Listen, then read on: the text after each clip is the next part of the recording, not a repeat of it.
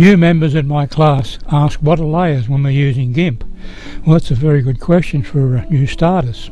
So I made a slideshow to demonstrate how it's done, or what it entailed. When you load a photo into Gimp, it becomes a background layer.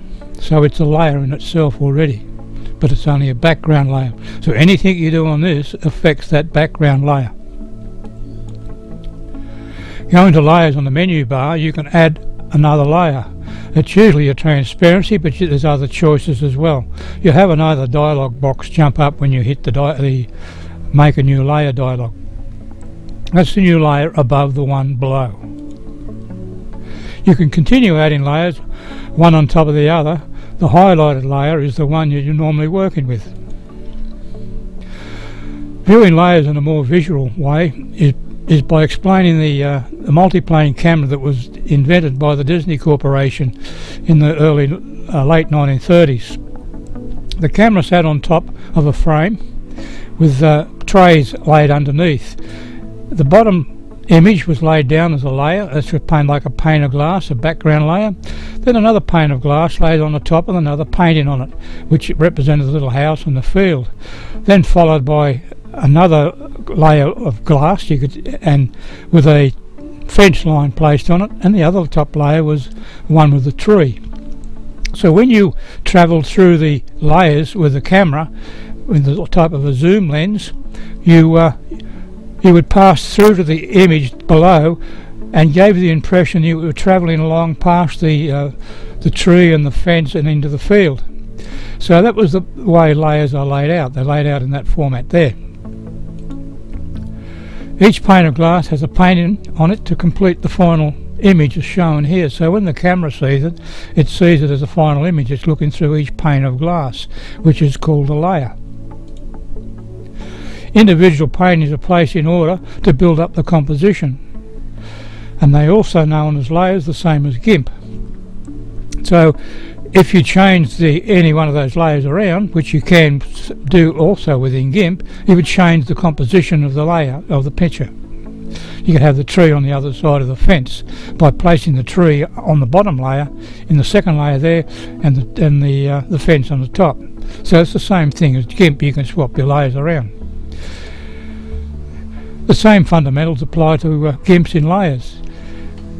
The layers in Gimp are what you paint on top. You can see through the transparency layers to the ones underneath, and it doesn't affect any layer underneath. Laying those dobs of paint on that top layer doesn't affect the layer underneath.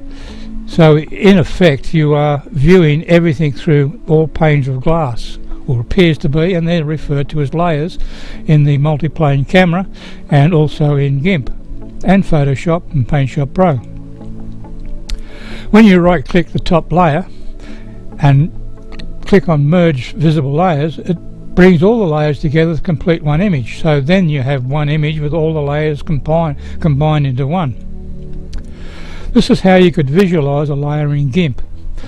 The top layer is that greyed out transparency thing, and that's the top layer there.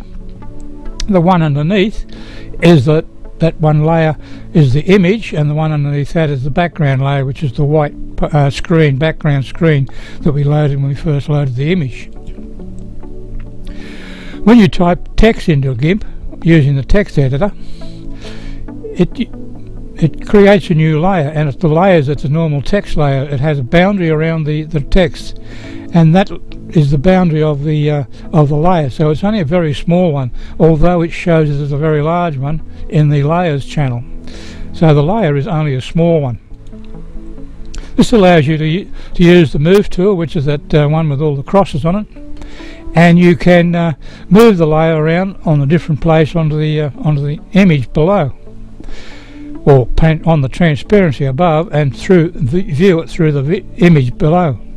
You can flip it around and do whatever you like. You can transform it using a transform tool, that one there, and you can make it stretched out and appears laid on the image. This is an example of 4 layers in use. Is the background layer, that's that one bottom one there, and that's the image of the old photograph. It's going to be coloured. The next layer is the one where the the face was painted on, so it doesn't affect the bottom layer. It always stays the way you see it. Then the next layer was the hair, and the hair was coloured, so it didn't affect the layers underneath. And the top layer was for the collar, and so the collar was in this case it was a painting. I used a paint format to demonstrate on how you can use the transparency. So why use so many layers? Well, it's so you can actually the user can work with different layers and change the opacity of each one, and also the mode type of the layer mode. You can change that as well. So in this case here with the collar paint, I changed the opacity down to 50%, which allowed me to see through the white painting of the collar tracing, and which allowed me to see the lace collar underneath.